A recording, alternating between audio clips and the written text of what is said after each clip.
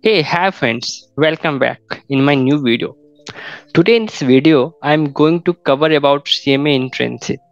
Many students asked, "Ki sir, what should I do? Should I go for internship in a firm or should I go for internship in a company? What will be better for me?" So my answer is not same for everyone. It's depend on you, your situation, and many other things what you want to achieve. So I am recording this video based on my past 5 years of post qualification experience.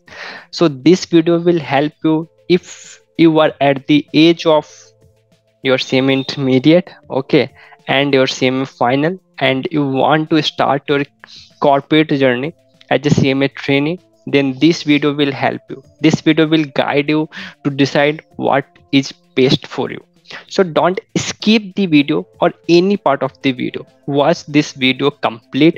This video will give you complete guidance what you should do right now. So I'm going to share my screen.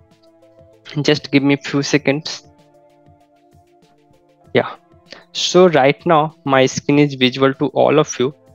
I have prepared some slides for you. This is not called exactly slides. This is called mind mapping. So I want to connect the point. Because of that, I prepared this. So I have divided this session into two parts. One is about your CMA form and one is about your industry. Okay, what are the advantage, disadvantage, and what should you do based on the advantage, disadvantage. Okay, all these things. So first of all, what are the advantage if you will do your internship in a firm?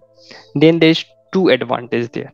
First of all, about your exposure.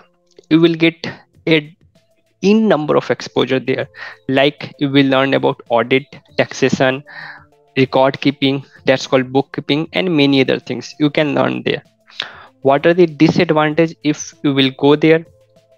Okay, so these all are the called advantage. So you will get two advantage. I clubbed both of them together.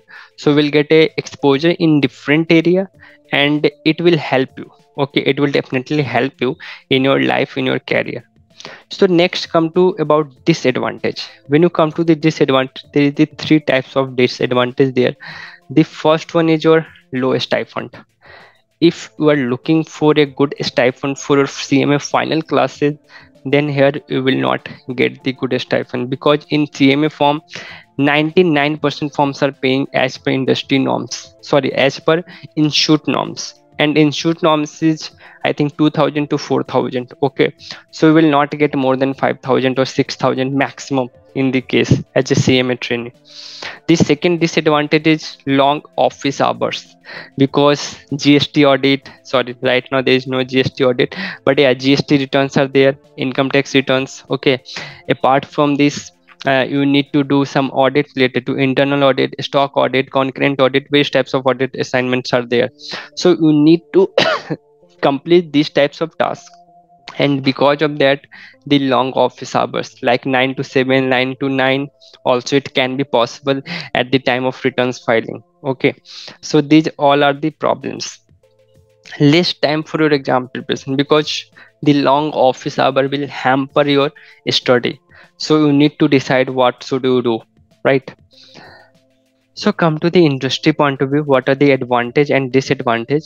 You can see here we have a four advantage. If you join a company, then there is a four advantage. The first one is brand recognition. When you will work in ONGC, IOCL, or any other PSUs, or also if you're working in any of MNCs, and that MNCs are very big like Accenture, Wipro, Infosys, Capgemini, Cognizant, many other MNCs are there. So if you're working in these types of MNCs, then that is also called a brand recognition. So you will get that recognition in your resume. So next, resources, because when you are working in a big company, they have a various types of tools and softwares, you can say. So you will get a different types of exposure also, because when you will work in a firm, you will learn MS Office, that MS Excel, PowerPoint. Okay, and apart from this, 99% firms are working on Tally. Okay, only few percent it can be they are using their own ERP or they are using SAP like ERPs. Okay, but when you will work in a company, then you will get a exposure of various types of tools.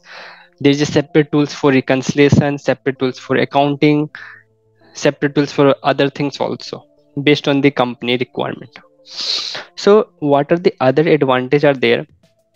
Network opportunities, networking. So same opportunities are there in firm also. You can create a various types of network, build various types of network with different types of corporate persons, and same in company also. So this is also called the advantage. So what advantage there? Suppose you want to do job in future also. So what will happen right now? Suppose you have done your internship from IOCL, and IOCL are also coming in CMA campus, and also there is some off-campus vacancies are there. So at the time of your interview, it may possible the same person can take your interview, or the persons who are taking your interview, they are the connected with some other persons who already work there, so they can give a positive feedback about you if you have done everything in right way. So that positive feedback will help you to select there. And these all called the networking. Stipend. So this is for them. They are looking for a good stipend to complete their CMA final classes, survive in the metro cities. So in a PSUs and other companies, you will get a stipend between 10,000 to 22,000. These all are the advantages. What are the disadvantages? So there are the two disadvantages. Two. The first one, limited exposure. Yeah, so you will get a limited exposure, but it may be possible that you will become expert in that particular area. Suppose you will get a opportunity to work in internal audit, so it may possible that you can get many thing, many learning in internal audit, so you can become expert in that particular area. Same, the other disadvantage is lack of autonomy, means authority. You have a less authority, you can't sign, you can't you are not responsible for any types of work there. So this is called a disadvantage, and because of that many persons they are working as a trainee there, they are not working in right way, like they are क्या कह सकते हैं, laziness they have. So this can be possible. These are the disadvantage if you will do work here and if you will do work here. So let's come to the point, what should you do? So first of all, you need to think what you want to be in future. You want to become a CMA practitioner, you want to start your own CMA firm, you want to start your own startup. If yes, then you can go with CMA firm. If you want to do job in future also, then what should you do right now? You should join a company. Why? Suppose you qualify your CMA, again you need to do your job in company. There is a different types of department, not everyone working is everything in big companies. Like in Accenture or Genpact, when I worked in Genpact, so I was limited to costing area only, I was not working in financial accounting. Same in Accenture right now, I am limited to SAP FICO module only, I am not working in others modules also.